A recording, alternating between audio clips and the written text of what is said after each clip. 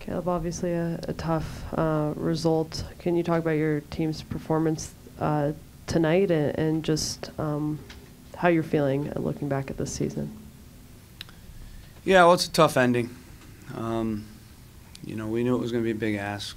We had, you know, a lot to manage in this game, but I think the group believed because we've managed a lot in a lot of other games, and you know, and then we have to manage losing Maddox 11 minutes into the game, you know, and you know, that made it tough. But in saying that, we played extremely bright in that first half. We scored a first goal, and the killer was their first goal. You know, we can get into half, we're up 1-0. We know in the second half they have to come out because, you know, they would need a goal to go through, and then, you know, that plays into our hands. Instead, we get stunned against the run with a goal, and that makes it 1-1. In saying that, I still thought we'd find the goal in the second half. But credit to Houston, honestly. Congratulations to them on moving on. I thought they defended exceptionally well tonight, especially their back four. Machado and Senderos were men tonight. Obviously, they were going against a young kid, but you know, listen, I can't fault my guys. They gave everything they had, and you know, this is one that hurts for sure. And you know, we fall short, and you know, we felt we could move on, but we didn't. When dust settles, I think we'll look back and, you know, realize that it was a good season. But it's also a season where, you know, you think to yourself, what if, you know, we were full strength? Because start of the year and end of the year, we're full strength. We show what we're capable of. And even tonight, first half, we show what we're capable of. But it wasn't enough. Coach, you score the first goal, and then within a minute, they generate a corner kick, they generate another deep set piece, and eventually score. Can you talk about your team's response to going up first? I thought our response was good. Yeah, I mean, you know, it's a tough one. Gave a goal on a set piece. I don't think it has anything to do with the response at all. I mean, is it a foul? I don't know. You know, talk to Spria, he can't get back in his spot. Are those factors? Yeah, I think they are, you know. But at the end of the day, we gave up the goal. You know, Remick hits a wonder strike, and it's a goal. So it's tough, obviously, and stuff like that happens. But, you know, I thought that was a big moment in the match for sure. You had sort of a tidal wave of injuries, obviously, in the last couple of weeks, but that's not the first time this year that that's been the case. Do you feel like just over the course of the season that it's been difficult as a result of that, just to find a rhythm to sort of get on a real run where you had, you know, the same guys, you know, and everybody sort of in the same run of form at the same time? Yeah, I mean, that's the story of the season. You know, we had good and bad. You know, the bad is that we weren't at full strength very often this year, and yet we still were able to get 15 wins, which is tied the club record, and win the West, playing a lot of different guys. Tonight we were as thin as ever. I mean, you know, we're really deep in the bench. If you look in the depth chart in a lot of spots, 4 or 5 spots, you know, we're in our 3rd, 4th guy. But that's the way the season was, and you know, it became kind of the rallying cry a little bit, and you know, you didn't see that affect our play in that first part of the game. You know, that was a very good first half, and deserved to score the first goal. And like I said, we get stunned, you know, with that set piece goal, and then we get stunned with another one in the second half. But I can't fault my guys, and you know, I told them after the game, in the 5 years I've been here, you know, this was one of my most enjoyable years. And it wasn't, you know, just 15 wins and winning the West. Those are all real positives that we'll realize when the sting wears off.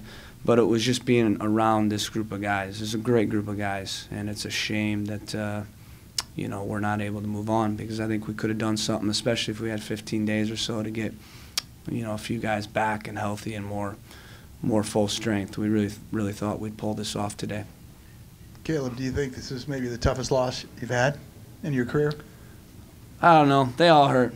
you know. But I think anytime you end your season, you know, it's one of those things where if you have a group that's bought in and believes, then it's always going to hurt even more, you know, when the season's done, because there's not a guy in that locker room that believed we'd be ending our season. You know, they really believed we'd be moving on, and you know, that's a credit to them too. You know, believing that much, even though we had so many guys out, and that's why I enjoyed this group so much. Is you know, 1 to 25, they were all good guys, and there was a great spirit in that locker room, and you know, that's really what made us the team that we were this year. Is the team, and the locker room, and the guys' character.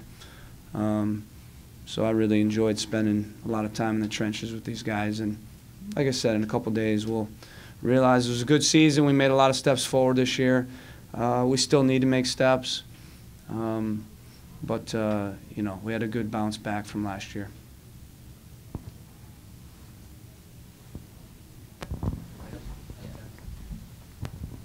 It seemed like the game was called kind of loosely overall. Do you think that that physicality affected your guys at all, especially given how banged up you were already? I don't know. Again, I think, you know, if we just get to half and we're up 1-0, I think the whole game's different in that second half. And I just think they're able to go into the break knowing that they're through, if they can just ride out that second half. And you know, they're built to do that. They've done that this year. And so it played kind of right into their hands, and they're able to kind of, at halftime, you know, their coaching staff's able to make a few adjustments defensively, make it about a second half where they're just going to absorb the whole half. And yeah, part of that is, you know, chopping the game, and but I didn't think they were dirty. And like I said, I really give them a lot of credit. I thought they defended really well tonight on our attacking group. But you know, also we're missing some guys too, so we lacked that, you know, maybe a little bit of quality in certain spots that, you know, might have been there if things were different. But you know, in the end, congratulations to Houston. They're a good team. Coach, 2 weeks ago, I think the team was probably almost exactly where you would want it to be going into the postseason. And then a series of bad breaks, a bad field, and you're out of the playoffs. Does that make this disappointment a little bit more acute, knowing how close you were to having the team exactly where you want it to be, and then some things you couldn't control end up sending you home early? Yeah, I mean, I think when you look at this team, and this is very encouraging moving forward, we have the pieces to again, next year, put together an extremely positive season and, you know, make steps even further to accomplish what we wanted to accomplish. So that's a real positive. You know, the negative is we just weren't able to do it this year, and we had the makings of being able to do that. Like you said, you know, there was a stage, I think after we qualified for the playoffs against DC, where we thought we were going to get Audi back, and we were looking to be basically full strength. And I thought to myself, listen, this team can win it.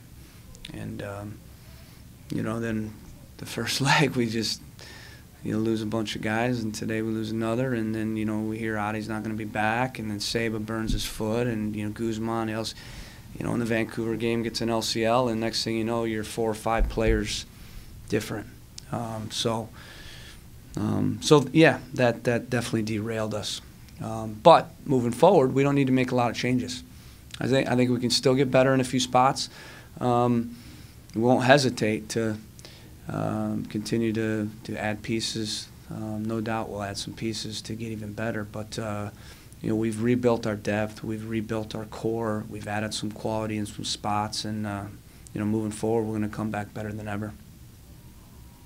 We have time for one more. We haven't had an opportunity to see you since it happened, but can you just talk about Roy Miller's injury and the team's reaction to it?